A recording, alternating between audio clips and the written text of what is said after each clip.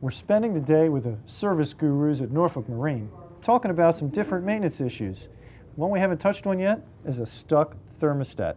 Chris, how do I even know if my thermostat is stuck in the first place? Well, one of the easiest signs is you get a high idle and oil dilution. The oil dilution is going to be fuel getting past the rings, finding its way into the oil pan. Oh, when your engine is making oil. That's it. I see. Well, can you show us how to change the thermostat? Sure can. First thing, you just pop the cowling off, set it aside. And on this model here, there's a flywheel cover, no bolts, just a couple rubber plugs, pops right off. Set that aside.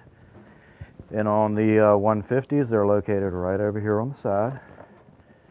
Take your ratchet with a 10mm, crack these guys loose. One on the bottom.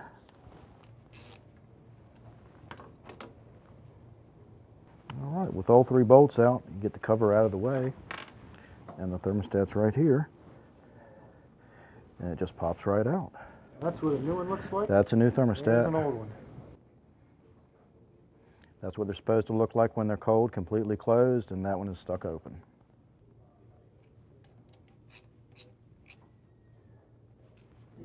Now, Chris, on every model engine, the thermostat will be located in a different place, right? That's correct. Well, how do I know where to find it? Well, the easiest way is to refer back to the service manual for the exact location. If you don't have the service manual, you can go on the internet and Google and find the correct model there.